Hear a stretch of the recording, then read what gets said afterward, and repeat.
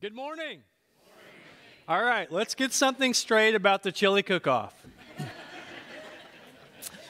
Last year, I did win. It was a good job. And I deserved it. And the reason I deserved it is because the secret ingredient in my chili, 4 ribeye steaks. How many of you know I deserved it? This year I'm working on a brand new secret ingredient, and so I expect to win this year too. Anyway, man, I am so glad to see you here, and I know that there are a lot of people that are out today, but we don't have too many empty chairs. If you're watching online, welcome to Family Church. If you're back and unplugged, welcome to Family Church. If you're in the main room, welcome to Family Church. And man, I'm excited about what God has already done in this place. I'm excited about what God is going to continue to do in this place. Aren't you? Yeah, absolutely. So good. So good. Just a couple of things before we get into the message this morning. Had a crazy busy week, rolled in on Friday, went to Atlanta for a few days, saw some great things happen, made some great connections, had some doors of opportunity open, so I'm super excited about that. But I feel a little jet lagged this morning, so please just give me some grace today as we move through the teaching. But I am so glad to be here, and I know that we're going to experience life change today, and we already have. Just a couple of pieces of information that I want to make you aware of. This week, we haven't said a lot about it, but Karen is having a surgery this week on her liver, and so we're going to be going to St. Louis on Tuesday night and checking in there, and then she'll have a surgery on Wednesday morning, about a 5-hour surgery, and she's going to be in the hospital for close to a week. So I'll be staying there in St. Louis. So pray for her. Pray that this what the doctors are going to do goes smoothly, and they're telling us that it will, and we believe that. And so say a prayer for her this week as you have your quiet time with the Lord, and we know that that God has all things. He works all things together for good, even sometimes a surprise surgery that you weren't counting on and don't want to do. He does work all things together for good. So please continue to pray for her. All right. Well, I've been asked by several people, how come on the week that Lebanon plays Camdenton, I'm wearing purple? And I'm just gonna put it out there. You know, Jesus. Here's the thing. Jesus said, love your enemies. And I can't help it that I'm more spiritual than most of you. So I'm just loving my enemies today. That's what I'm doing. All right, if you have your Bible, turn to John chapter 14. John chapter 14. If you're joining us for the first time, I'm in a series right now that I'm calling The Real Life, Real, R-E-E-L. We started last Sunday, and we are really just going to kind of pick up where we left off. Jesus had a way of reeling people into the plan and purposes of God. And I don't know about you, but I'm thankful that Jesus reeled me in. How about you? I am so thankful that Jesus reeled me in. Last week, we went through all the things that might have happened in your life had Jesus not reeled you in. And I'm grateful today that Jesus reeled me in. Jesus had a way of reeling people into God's plan and into God's purpose. And he was also always reeling people away from the stuff that led them to a place of death. And he was leading them away from that so that they could be in a solid, doable relationship with him. And today we're going to talk about that real life relationship that Jesus wants to have with you. Because make no mistake, Jesus wants to have a relationship with you. Jesus made a lot of incredible statements. And in John chapter 14 and verse 6, Jesus made a statement that I think that we partially understand. John chapter 14 and verse 6, Jesus said, number one, Jesus said, I am the way. And one time the disciples said to him, we don't know how to get to heaven. And Jesus said to that disciple, I am the way. I am the way. So we understand that. Jesus also said in John 14:6, I am the truth. Jesus said the word is truth. So when you read the word, you're really reading the thoughts of Jesus. And we know that obviously that is truth. But Jesus made one more statement about himself in John 14:6. Jesus said, I am the way, I am the truth, and I am the life. And that's what we're going to concentrate on this morning, that last part of that verse. Jesus knew that anything that we do apart from him is going to take us to a place of death. Listen, it's your relationship with Jesus that keeps you alive. It's your relationship with him that brings anything that's living to you. And so when we separate ourselves from him or we do something apart from him, then obviously it's going to create a problem for you and for him. And we're going to talk all about that this morning. Now, in fishing, you don't want to be reeled in because being reeled in leads to death. It leads to the frying pan, right? Whenever you're fishing.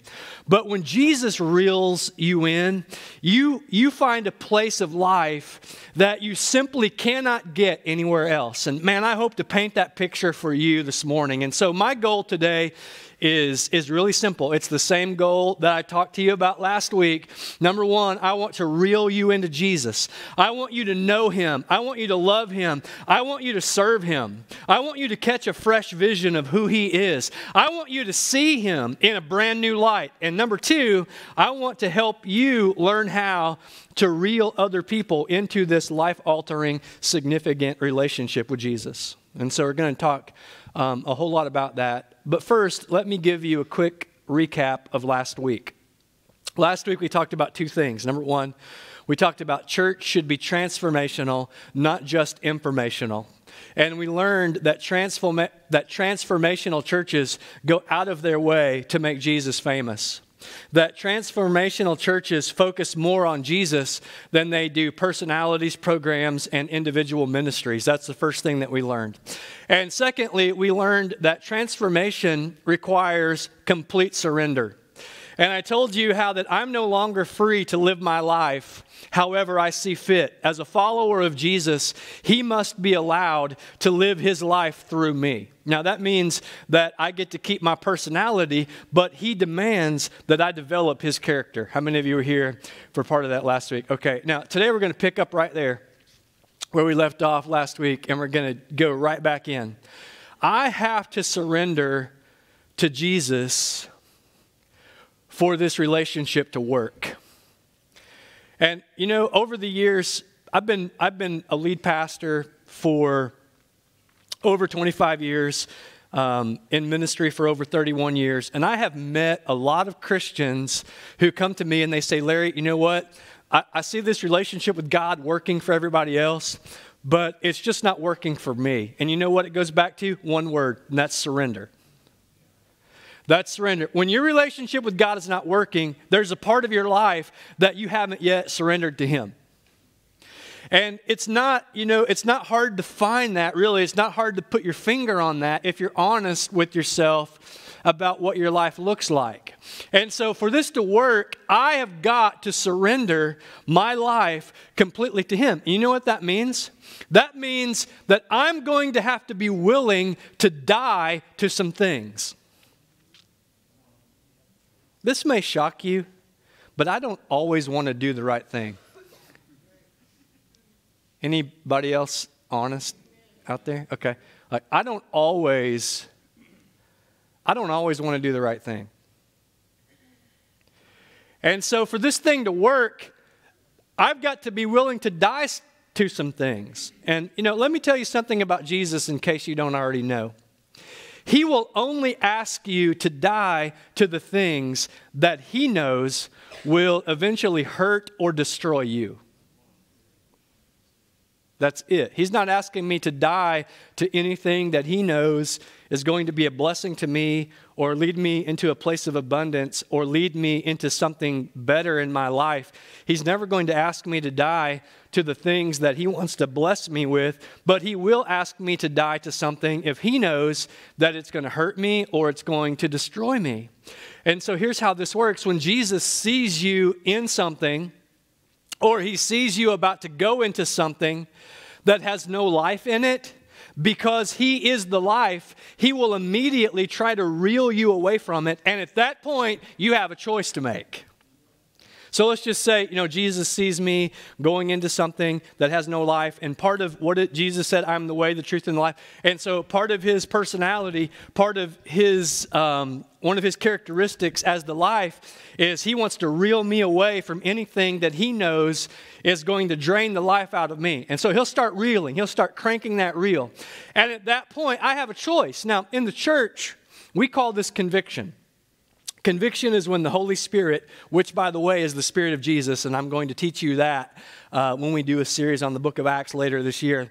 But when the Spirit of Jesus begins to reel you back from the edge of the cliff, you have a choice to make. You have a choice to make, and he will help you make that choice because he wants to keep you in everything that leads to you experiencing life. And he wants to keep you away from everything that leads you to experiencing death or hurt or destruction. You follow me? He loves you that much. He just does. He loves you that much. Now, I have several weeks of information that I'm trying to get through. So just stick with me today because I really want you to dig into your relationship with Jesus. Number one, here we go. Number one today, the first point is this. God didn't just send us a Savior.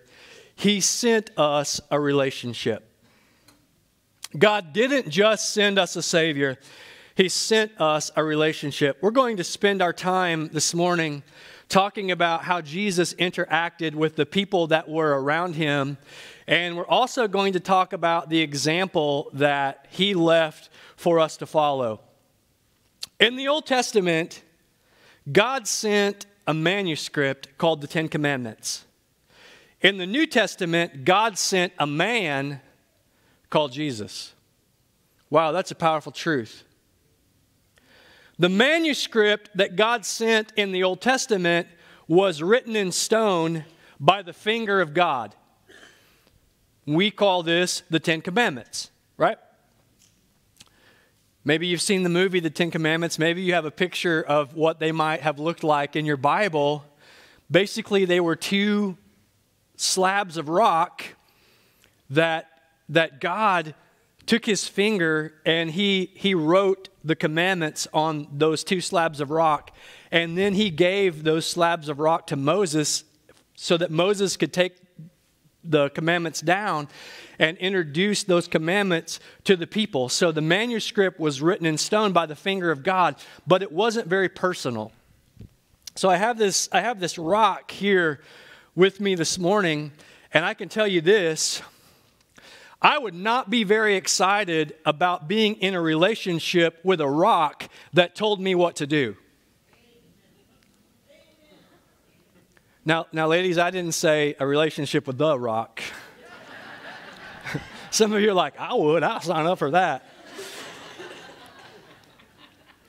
No, I didn't say a relationship with the rock. Listen, I would not be very excited about being in a relationship with a rock that told me what to do. And when you think about it like that, you read the Old Testament and it's no surprise that they did some of the dumb things that they did. Doesn't that just seem really intimate and really, just you want to be in a relationship with a rock that told you what to do? It doesn't seem very exciting to me to be in that kind of relationship. But the man, however, was personable, relatable, approachable, and very relational. So in the Old Testament, God sent the manuscript, but in the New Testament, God sent the man. And by the way,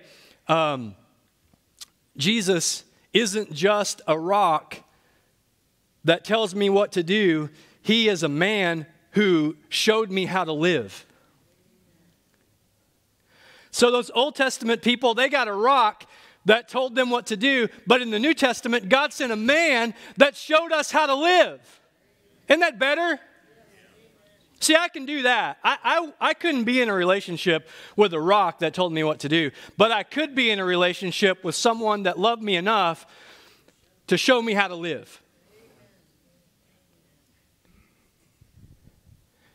That's the difference that Jesus makes. And by the way, Jesus is also described as a rock. I made a list of a few things that I could think of.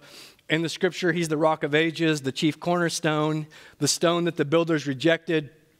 In the Old Testament, when the children of Israel were dying of thirst, God provided a rock from which water flowed. Later, the Apostle Paul would go on to tell us that that rock was Christ. Listen, we have a rock of rules that was replaced by the rock of relationship. See, that's how he reels us in. That's why I'm excited about being in a relationship with him. That's why when he sees me going into something that's going to lead to death or destruction and he starts reeling on me, that's why I'm happy to be reeled back to him.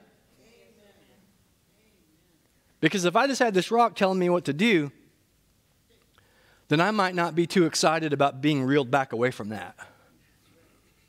But now I have a man, I have a relationship that is constantly reeling on me. Now, let's take this a little bit further.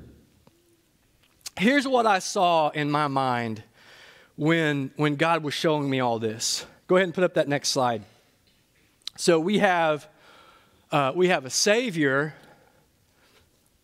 minus relationship equals a dictatorship. And that's how come people fall away from church and they fall away from God.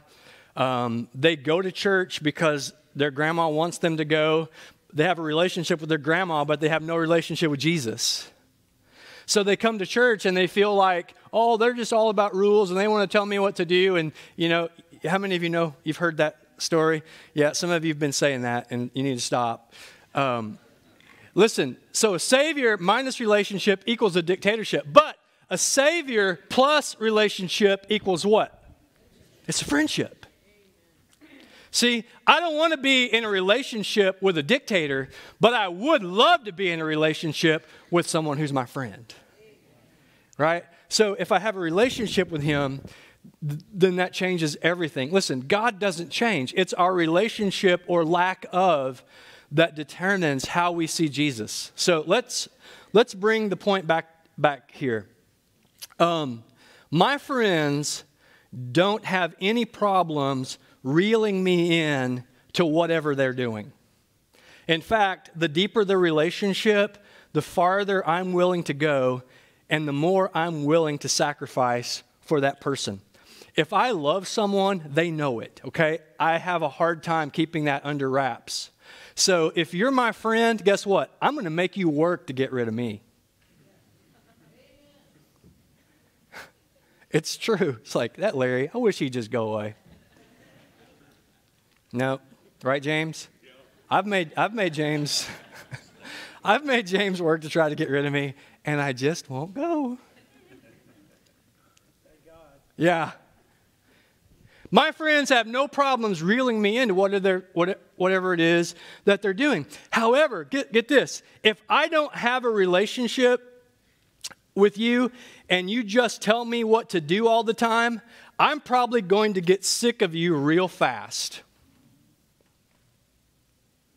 So just for fun, let's look at how important this relationship thing really is. So go put up the next slide. So think about it like this. A marriage minus relationship is a dictatorship. You get this? Now, a marriage plus relationship is what? It's a friendship. So you see, without the relationship, on top line, you're in relationship with the rock that we had earlier, right? A rock. It's just a dictatorship. Now go and put up the next slide. Look at this one. Parenting minus relationship is what? A dictatorship. But parenting plus relationship is what? It's friendship. So what is the common denominator in all of that? You got to have the relationship. See, you tell your kids what to do, but you don't have a relationship with your kids, they're not going to see you as someone that they want to listen to. And you're going to be frustrated, and so will they.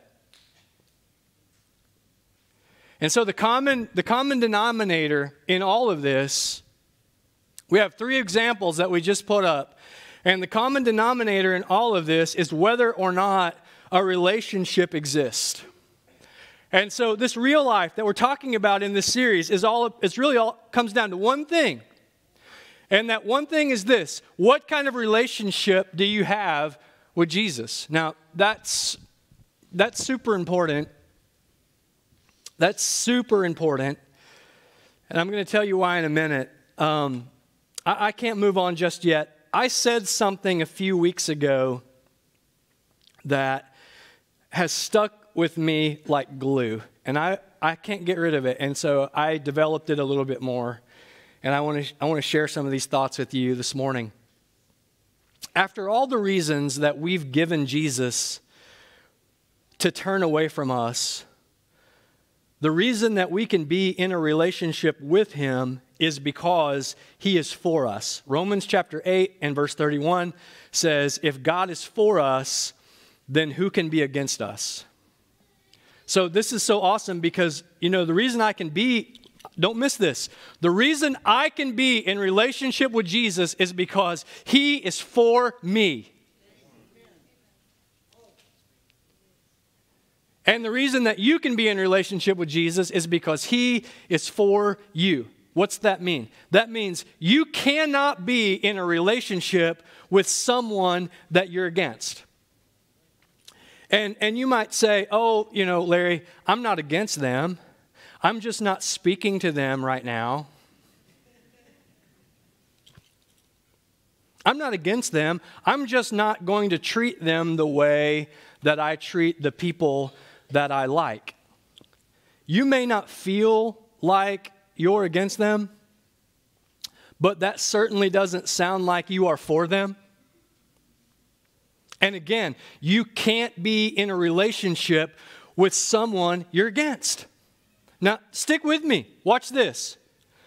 When you sin against God and you come to him, he will forgive you.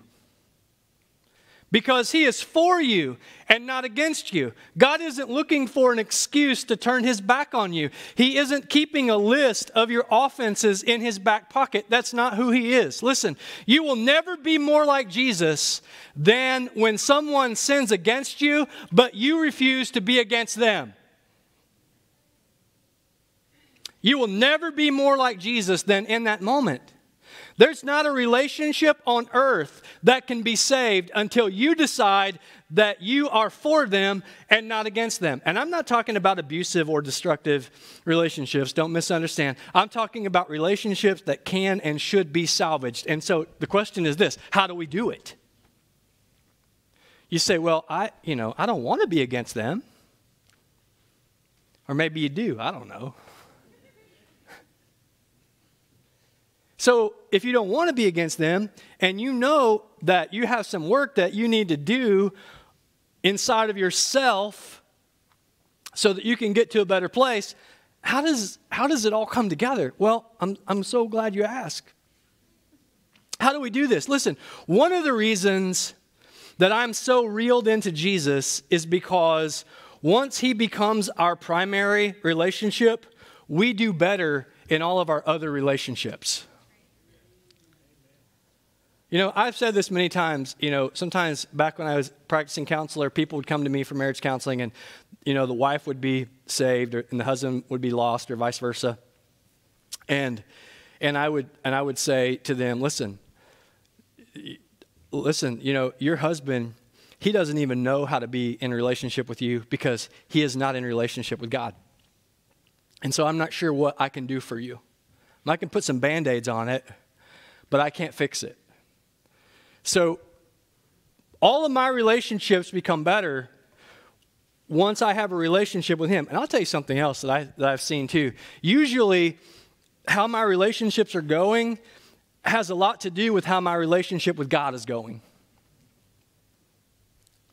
And so if all the relationships in my life are falling apart and nothing is coming together, sometimes I can go back and I can look at my relationship with God and see that my relationship with God needs some help too. So once he becomes my primary relationship, all my other relationships do better. Now, Jesus teaches us two valuable lessons about relationships that I want to share with you this morning. First, number one, Jesus teaches us, number one, how to make allowance for the faults of others. Jesus teaches us how to make allowance for the faults of others. What's that mean? That means I can't be in relationship with you if I expect you to behave perfectly all the time. I can't. When Jesus was reeling in the disciples, he knew what he was getting. And when Jesus was reeling you in, guess what? He knew what he was getting.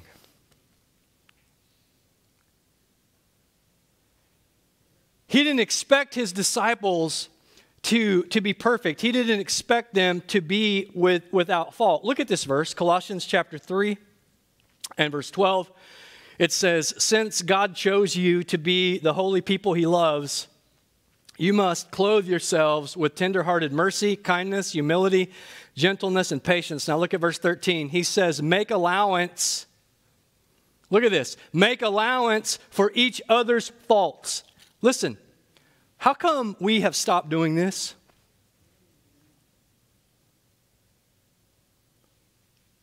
Don't look at me that way. Make allowance for each other's faults. Look what it says. He says, and forgive. See, you can't forgive if you don't first make allowance for their faults. And I'm going to explain that in a minute. He says, make allowance for each other's faults and forgive anyone who offends you. Remember, the Lord forgave you, so you must forgive others. Man, I wish that wasn't in there. But it is. And he goes on and he says, above all, clothe yourself with love, which binds us together in perfect harmony. Again, he's talking about relationships. He says, let the peace that comes from Christ rule in your hearts. For as members of one body, you are called to live in peace and always be thankful. Verse 13, make allowance for each other's faults. The word allowance in the Greek actually means bearing up or supporting. And let's bring that back to our relationship with Jesus. Jesus supports me even on the days when I need him to forgive me. And my question to you is this: have you stopped supporting the people that you need to forgive? Well, that's not very Christ-like. Don't look at me that way. I'm not supporting them. You'll never be able to forgive them. Until you can make allowance for their faults, you're never going to be able to forgive them. Aren't you grateful that Jesus made allowance for your faults? Is anybody here faultless besides maybe Mike Flanders? You know? Yeah? Okay. No, Jesus, let's ask Lindsay about that, okay? Come on. Jesus made allowance for your faults. You have to make allowance for the faults of others. That's the first thing that he teaches us. Number one. Secondly, Jesus teaches us this. Jesus teaches us how to prefer one another. Romans chapter 12 and verse 10 says, be kindly affectionate to one another with brotherly love, in honor giving preference to one another. The word preference in that verse means to put a high price on. It means a treasure. It means a ransom paid. And I love this. I wish I had more time to talk about it this morning, but I can tell you that Jesus prefers us over himself. How do we know this? Because he paid the highest price for us. He paid our ransom. I can forgive you when I prefer you over myself. And until I prefer you over myself, I can't forgive you. Oh, come on, guys. I'm preaching way better than you're letting on this morning. See, you can always spot someone who prefers themselves over others. You know how you spot them? They hold grudges.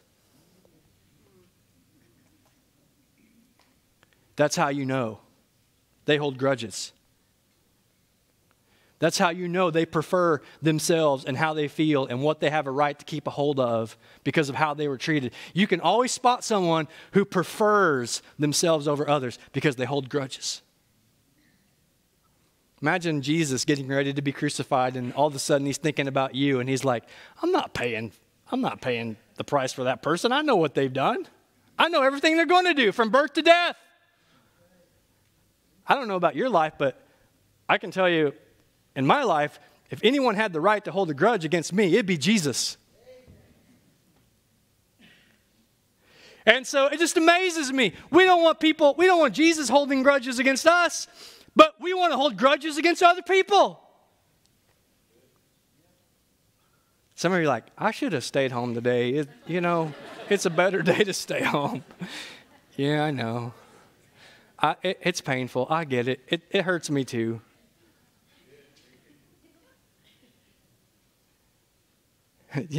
One time the Apostle Paul said, am I now your enemy because I tell you the truth? Well, maybe. I don't know. So listen, my relationship with Jesus has taught me to make allowance for the faults of others. My relationship with Jesus has taught me to prefer others over myself. And that's why I can be in good, healthy relationships. And so I'm just putting this out there. Maybe you need to, if you have a relationship that's kind of going sideways in your life, whatever, maybe you could look at those two standards and see how well you're doing. And if you're not doing so well, maybe you could make some adjustments, okay? All right, let's keep going here. How many of you know this relationship thing is really important? Yeah, it's super important.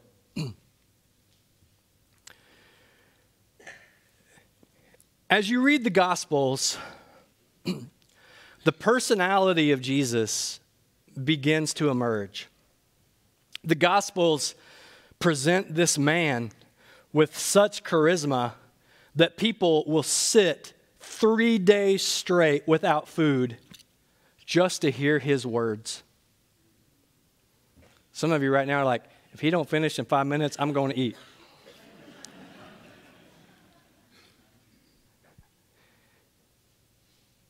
I hope to do a good job bringing this out this morning. I was trying to think of some clever ways to present this to you, but I didn't really come up with anything new. But here's the deal. That's not the Jesus that most people know, especially, sometimes you watch Jesus on TV and how he's portrayed, or, you go into churches and there's like crucified Jesuses all over the place. So Jesus is sometimes represented as kind of being dry. He's kind of stoic, this religious guy that's kind of out there, that's unapproachable, or people see him as being just this dead guy on a cross. But as you read the Gospels, Jesus had passionate relationships. And I'm not talking about dating relationships. Jesus had passionate relationships. You see Jesus having sudden sympathy for a person who had leprosy. You see Jesus getting excited over the success of his disciples. You see Jesus having a blast of anger at the cold-hearted Pharisees. You see Jesus grieving over a friend who died way too soon. Listen, Jesus' relationships were not sterile. They were not sterile. Jesus quickly established intimacy with the people that he met. Now, the people of his day, they kind of kept rabbis or they kind of kept the holy men at a distance. But Jesus drew out a hunger so deep that people crowded around him because they just wanted to touch his clothes. Now, I can understand that if Jesus is wearing this jacket.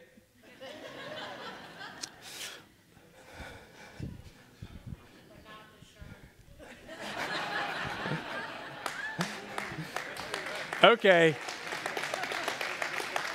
Maybe I deserved it. I don't know. But how many of you know Jesus was exciting to be around? You know, I've said this so many times. You know, children crowded around Jesus not because they wanted a lesson in homiletics. They crowded around him because he was awesome. He was awesome. I mean, he would show up and people would come and they wouldn't eat for 3 days and they would be like, you know what? I just want to be around this guy. I just want to be where this guy's at. And it was very counter to that culture for that to happen, especially in that time in our history. Jesus had a way of reeling you in. No public figure in history ever had a more diverse list of friends. Jesus was friends with rich people, Roman centurions, tax collectors, prostitutes, leprosy victims, smelly fishermen, Ivy League up-and-comers, doctors, farmers, bird watchers, housewives, divorcees. Jesus was friends with everybody. In fact, I think that Romans chapter 12 and verse 16 out of the Message translation really describes how Jesus lived. Romans 12 and verse 16 says, get along with each other. Don't be stuck up. Make friends with nobodies. Don't be the great somebody. Man, I love that. It's so good. I think that's how Jesus lived his life. He lived his life through relationships. If Jesus was anything, he was relational. He was a campfire discipler. People were drawn to him, and nearly everyone around him changed. You could stroll right up to him without fear of being rejected. Isn't that awesome? I wanted to read just real quick. This is day 55. This is He Calls Me Friend. It's my men's devotional, and I wrote a devotion several years ago for this book that I felt like really fit with what I was trying to communicate here. And the title of the devotion is Just a Touch. And I'm going to try to skip through some of it, but the scripture is Matthew chapter 9 and verse 20. And the scripture is talking about the woman who had the issue of blood, and she had that for 12 years. And she came up thinking to herself, if I can only put a finger on his robe, I will get well. You know that story? And Jesus said to her, Jesus caught her trying to touch him, and he turned around and he says, you took a risk of faith, and now you're well. And it says the woman was well from that moment on. Isn't that an awesome story? But I'm just going to read it just like I wrote it. Several years ago, I attended a professional basketball game in Memphis, Tennessee. I'm not a huge basketball fan, but the Los Angeles Lakers were in town, and in those days, Kobe Bryant and Shaquille O'Neal were dominating their opposition. How many know that's been a few days ago? But that was cool, though, to see those guys playing at the Pyramid there. So a group of guys from my church and I went to see them play. They did not disappoint. As we headed out of the arena after the game, I looked to my left, and I could not believe my eyes. Standing there in the lobby was a very famous pastor I had often watched on television. I bet you thought I was going to say Shaq and Kobe. I loved this man. To me, this was, just so you can kind of get, this was like the mid-90s. Because I'm not going to call this guy out, but you're probably going to figure out who he is in a minute. This was like the mid-90s. I love this man. To me, there was no one better in ministry. I thought to myself, if I can shake his hand, my day will be made. I have got to try to meet him. I slipped through the crowd and made my approach. But before I could get to within 20 feet of him, a large group of men, or should that be a group of large men, cut me off. What are you doing? The big one in the front asked. I just wanted to meet the pastor and shake his hand, I replied. No one touches Bishop. Another spouted. You don't understand. This is me trying to please, sir, let me touch you. Okay, it's like, I'm like, you don't understand. I'm a pastor too. I just wanted to thank him for his excellent ministry. Like we said, you can't touch him. The wall of muscle didn't move. I left there that night more disappointed than I had been in a long time. I wasn't disappointed in the fact that I didn't get to touch one of my role models. I was more upset that he felt too important to be touched. On the drive home, I remember praying, Lord, if that's what successful ministry looks like, then I don't want to be successful. Jesus was approachable. You could walk right up to him without being harassed by church bouncers. The woman with the issue of blood found healing the day she braved the crowds and placed her finger on the hem of his robe. And man, I'm so thankful that Jesus is approachable, relatable. Aren't you? And I'm closing with this. Jesus reeled you in because he communicated God's word through relationships. And that's what he still does. So, all right, let's stand. And I'm going to ask the musicians to go ahead and come back this morning. And we're going to have a prayer here.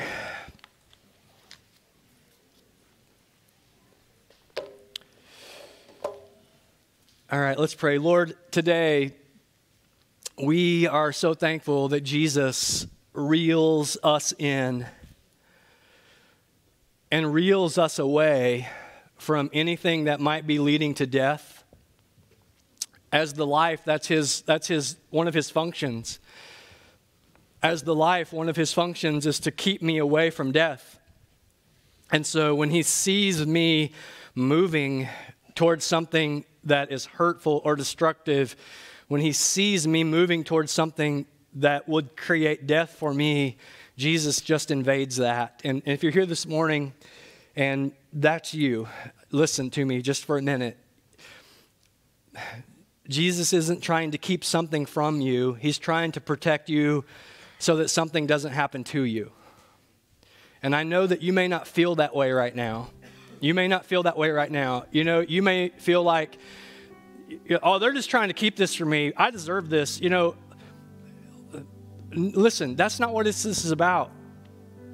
And just listen to me for a minute. If you're here today and the Holy Spirit, the Spirit of Jesus has been convicting you. He's been trying to pull you back away from something and maybe away from someone. You have in one ear, you know, you have your flesh that's telling you all these things that feel good and that you want to hear. But in the other ear, you hear God. You hear the voice of God. It's still whispering. You haven't turned that voice off yet. And he's saying to you, this is not good. This is not going to go well for you. This is going to end in a big mushroom cloud of destruction. And I love you. Listen, guys, don't turn that voice off. Don't do it. Make up your mind right now, this morning, in this place, that Jesus, he only knows how to reel you into what is going to lead you to a place of life. And if he sees you, on the edge of that cliff, he's going to put that hook in and he's going to start that gentle tug. But he won't make you come back. You have to do that on your own. And I'm just going to let you know this morning, if you've been struggling with that, you know what? God loves you and he brought you here to tell you that. And now whatever you do with that, that's going to be, the ball is going to be in your court. But Jesus will only lead you to a place of life. So if he's tugging on you, you need to listen. You need to listen. And maybe this morning, maybe you're here and we talked a lot about relationships today, and I said you can't be in relationship with someone that you're against. And I talked about how that you have to make allowance for the faults of others. And I talked about how that you have to prefer others over yourself, because if you don't, you're going to be a grudge holder. And you know what? That's hard. Man, that's hard to hear. That's tough. But I'm telling you, Jesus is trying to lead you into a place of life. And that's the path. That is the path. And he'll help you do that. So I want to just say a quick prayer over those two groups today before we wrap this all up. Lord, today, first of all, I pray, Lord, for that person or maybe persons, maybe someone watching online right now, that they're on a path that is taking them to some place not worth going. but they don't see that right now. Right now, they see that as their escape. They see that as something good. But we know, Lord, that your word even says that those things like that are like mirages. They're out there. We think we're heading into something that's real and something that's going to sustain us and really, make our life good. And yet we know that in the back of our hearts, we hear that gentle whisper, that Spirit of Jesus telling us that's not the way to go. That's not the right path. You need to turn around because you're heading to a place of destruction. Lord, whoever I'm speaking to today, God, give them the strength to be able to say, you know what? That's truth. I recognize that as a truth. That is my truth. That God is speaking to me. Lord, give them the strength today to make those changes. Lord, to get off the death path and get back on the life path. And we, Lord, as you know, we pray that nearly every day around here as a staff, that people would be off the death path and on the life path. And so, Lord, pull people off of that path. Jesus talked about it. He said it's wide, it's destructive, many are on it. He said the other path is narrow, it's straight, few find it. So, Lord, take them off of that death path and put them on that life path and give them the power to do it. So I pray that. And then, Lord, secondly, I pray today, God, for those who are experiencing relationship dysfunction. And, Lord, I pray that you would give them, first of all, give them the desire that they might not even have right now to begin to make those changes that they need to make. I know when relationships break down, we're always pointing our finger out at that other person and saying, well, if they would just do this or they would just do that. But Lord, help us to look inside today to see what we need to do. Romans chapter 12, as much as depends upon you, live at peace with all men. And so help us to do what depends upon us because we know that that's the path to peace. So I just pray, God, for relationships, whether it's friendships, whether it's marriage, whether it's parenting, whether it's a family dynamic, whether it's something at work, whether it's a church relationship. Lord, I just pray that all that stuff comes together in a good way. And we thank you for that today. In Jesus' name, amen. Amen. I want the prayer team to come this morning. I'm going to give one last altar call before we pray. As I said earlier, Jesus is always reeling us. He's reeling us away from anything that leads to death and destruction, reeling us into him. And if you're here this morning and you don't know Jesus, maybe you're that person that I was talking to earlier. You've been around church for a while and you kind of see church more as a dictatorship, not really as a friendship. You see Jesus more as the Old Testament rock that tells you what to do instead of the New Testament man who shows you how to live. And that's been frustrating to you. And so today, if you don't know Jesus, if you have never asked Jesus to come into your heart and forgive you of your sins, but you know that today the Holy Spirit is reeling on you and you feel that inside, you know there's something kicking around inside of you saying, hey, you need to go to the front of that building. You need to give your life to Jesus. You need to ask Jesus to forgive you of your sins, and you need to live a different way. And if you're here today and that's you, I want to invite you right now to just come on up. Don't stand there. Don't wait. Grab the hand of the person next to you and they will come with you, I promise. But if you don't know Jesus and you want to know Jesus, then you just get up here right now. We do altar calls a little bit different here at Family Church, and it's no heads bowed, no eyes closed. It's like, okay, a straightforward march. If you mean it, we want you to mean it, okay? So if you don't know Jesus, then you can come at any time and you can know him. And if you just need prayer for anything whatsoever, we would love to pray with you and for you this morning. And if not, we just want you to worship with us today as we wrap up.